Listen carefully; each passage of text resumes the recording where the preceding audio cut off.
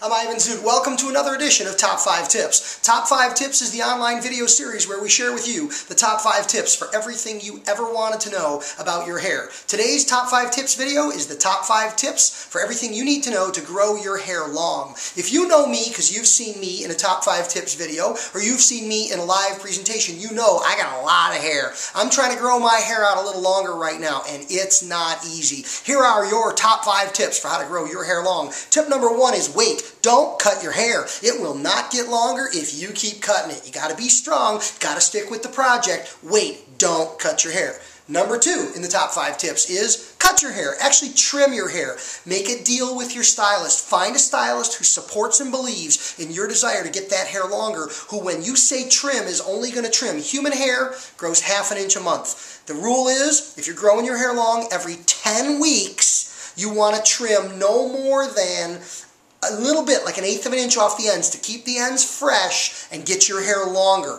But you got to have a stylist that's committed to the trim.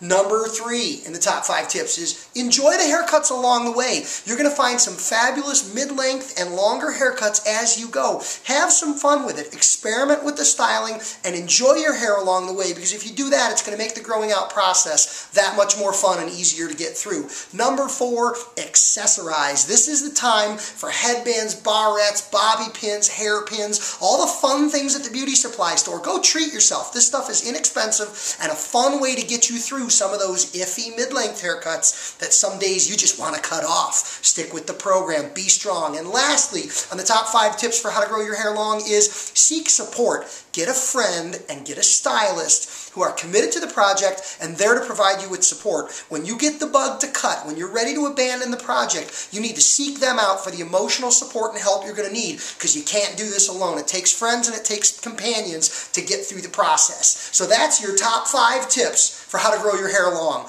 You've got questions, we've got answers at zoothair.com. Ask Zoot. That's where you ask them, that's where we answer them. Thanks for watching today and have a great day.